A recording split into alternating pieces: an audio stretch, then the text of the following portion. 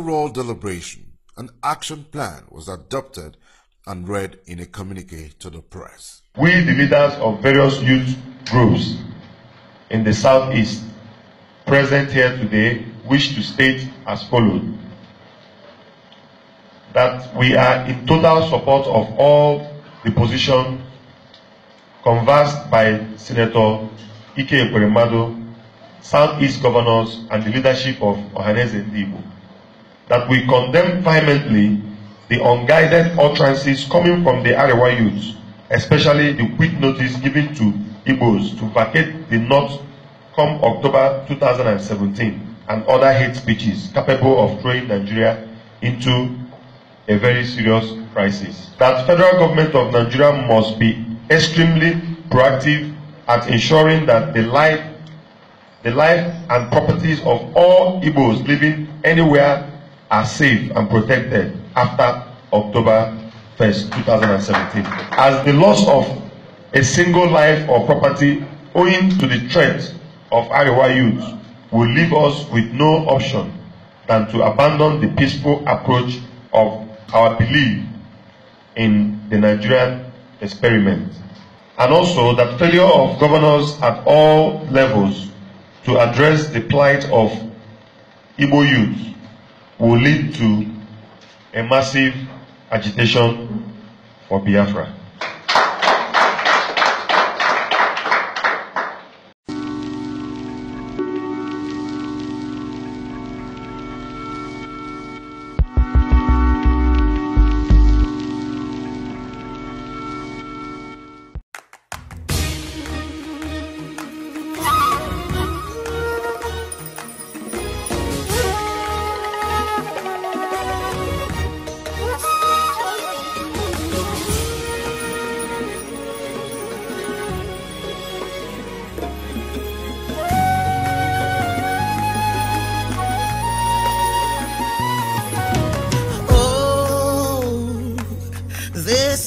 Of mine, Nigeria on my mind, born in diversity, blessed beyond compare.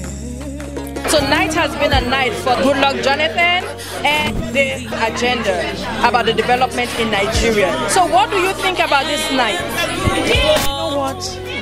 I will give God the glory. This night shows our future. This is not a night for us, parents or adults. This is a night for the young adults. Can you imagine Mama sitting down, taking a back seat for the first time? You know, Mama is always agitated. Now, and watch your generation and your generation yet unborn under the President Goodluck Jonathan. You know, this land of mine, Nigeria. So what do you think, in as much as Mama Ende, you see how well she spoke about, you know, striving so hard, gaining some things for the people of Nigeria, because she's not only working for the older people, but for the younger generation, as she's been mentioning. So what do you think about all these things that has been mentioned this evening? Well, you know, Mama has a very energetic energy. She's very driven, and when you come around her, you're bound to catch some of that spirit. But she called me and said I should come. I came, and incidentally, we didn't have the time to go through the panel session, which was the session I was supposed to moderate. But I'm glad I'm here to see what happened, and I will continue to do the best I can on my own to further the advancement of the Nigerian agenda. Okay, so based on everything that has been mentioned, how do you see, or what will you say about Goodluck Jonathan running for 2015? Oh, I went through the the material for the 2-year program here, and it's quite impressive. And you know, no one is perfect, but if you see someone who's doing well, you should encourage that person. I think he's doing well. There are areas that can be amended, but also there are a lot of areas to be commended. So to the best of my ability, I will try to encourage and try to support what I think is good for Nigeria. A writer and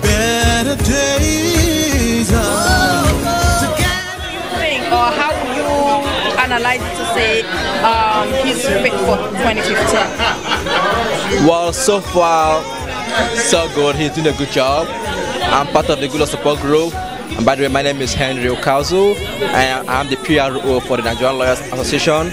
I'm also part of the Good Luck Support Group right here in USA. Good Luck has done a good job. Let's look about the power reform in Nigeria. He has transformed that sector. The agri sector has been reformed and revamped. Now the rail system in Nigeria has been reformed and revamped. And then Nigerian in diaspora are now investing in Nigeria. So all things being good, being equal, I think he's doing a good job. And I'm thinking 2015 he's going to have a good number of supporters on that particular day. What do you think about this night? I'm really glad that I became part of this. You know, I'm really not into politics, but having to know who Jonathan is and the good things that he's been doing for Nigeria, I'm really a supporter right now. Jonathan has been very selfless. You know, this is the first time I've ever seen a president who really don't think of himself, but working for the nation. That's so wonderful. You know, because I know you in the movie industry, and the beck and call all tonight that I've been hearing is everybody needs to be a part to make Nigeria, you know, whatsoever the government is doing, a success. So what do you think? What's one advice that you could give to everybody that's in the movie industry based on what has been said today? What do you think you need to tell your people in the movie industry how to get involved in the Nigerian government? Really, we've already been involved even before now. You see some of the Nollywood stars taking up position, you know, taking up governmental posts, getting involved in politics, and being that Jonathan also is a very active person in the Nollywood. You know, financially he's helped Nollywood a lot for the first time. So we are part of him, and we're definitely going to support him come 2015.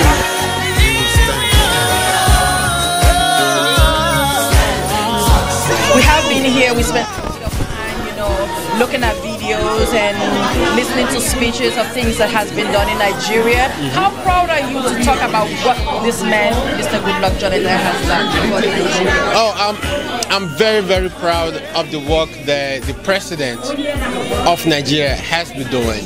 The work is he didn't say the transformation agenda for nothing. It is a transformation agenda that has been moving Nigeria forward.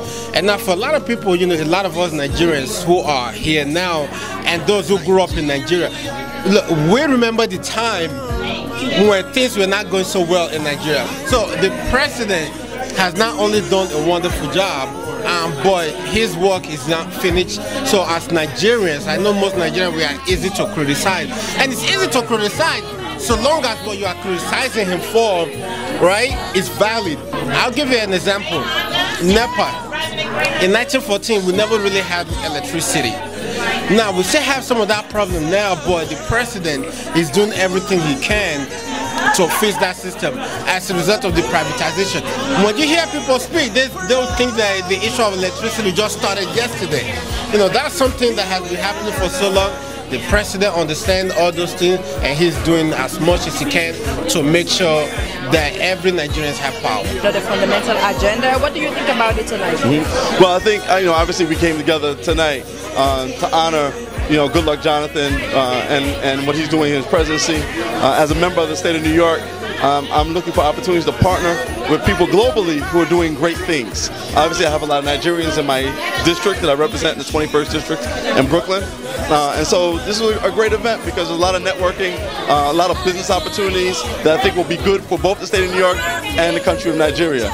So I'm looking forward to, you know, great things happening from this. Okay, as a senator within the district, what are you going to say to the Nigerians? Because from a foreign person to a Nigerian about their own country, say something to them that will really inspire them about what you learned today. Oh, well, one of the things I learned is that how much opportunity there is in Nigeria and how open the government is to doing business. And so I think that's going to be a great opportunity for all of us. And I think that people who are from Nigeria ought to reach out to me and suggest to me ways that the state of New York can partner with them to have good trade and good other good opportunities with Nigeria.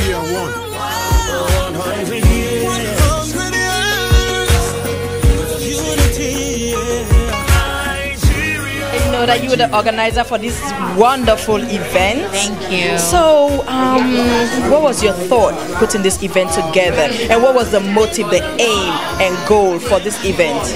I think for me, it was really about helping to evangelize all the great things that President Goodluck has been doing for Nigeria. And I think, you know, we as Nigerians in the diaspora, we owe it to ourselves to continue to become brand ambassador for the country as well as for the president, especially with the launch of the transformation agenda. I feel like this is the first time a president of a great country like Nigeria is really thinking about all the different sectors and the things that needs to change in those sectors, and putting it in motion and making it, instilling it upon his administration to really deliver on there. So if you're a minister of finance, you have a responsibility to cultivate economy. So I was very proud to do this because I'm a Nigerian and because I love the president. I love what he's doing for Nigeria. That's so very good, so inspiring. Two things that were mentioned actually that were really emphasized throughout this whole meeting. One was about, that really blew the mind of people, was the youth involvement, because you guys came together and put up a video to show things that people might not even be thinking about. And the second thing is that that wow the minds, and it was an encouragement actually, is for more people rather to get involved instead of being a critic. So as a young lady, right, I want you to share your voice to the younger people, the younger generation, because it was mentioned by all the speakers for people to get involved in politics. So what is your advice to the people out there who are Nigerians to get involved in the Nigerian politics? I think that, I've coined this phrase that says, sustainability can only exist when there's collaboration, participation, and accountability. We have to have an invested interest in moving our country forward. And it's not just Nigeria, any country you're part of. I'm part of the United States, and I'm doing things to kind of cultivate growth within my own community. And now that I'm even a diaspora Nigerian, I'm also doing things to cultivate. So what I say is, find an issue, find an area that you're passionate about, and do something. Take a voice in that. Nothing is little and nothing is big. Find out what's going on and be the ambassador, like I mentioned. Be the brand ambassador for the issues that you support and for the country that you come from. For a better land for all. Here we are, standing tall through adversities. We are one.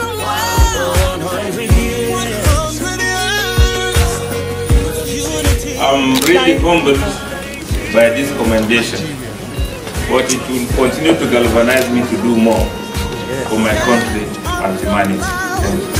Shouted in the valley, Nigeria has come a long, long way. On a journey to our future.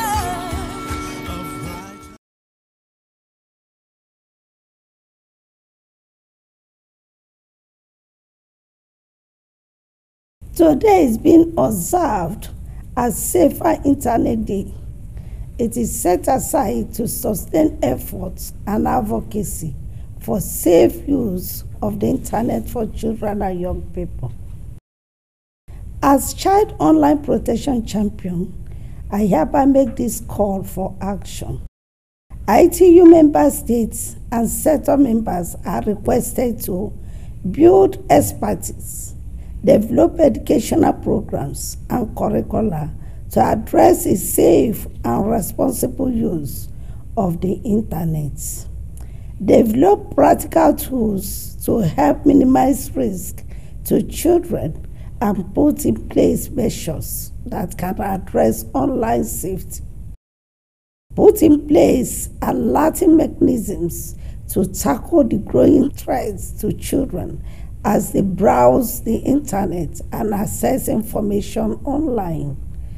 Balance privacy issues and policies related to freedom of speech with the implementation of measures that can address online safety, and establish policies and appropriate effective frameworks which protect the use of private data and intellectual properties and discourage online criminal activities.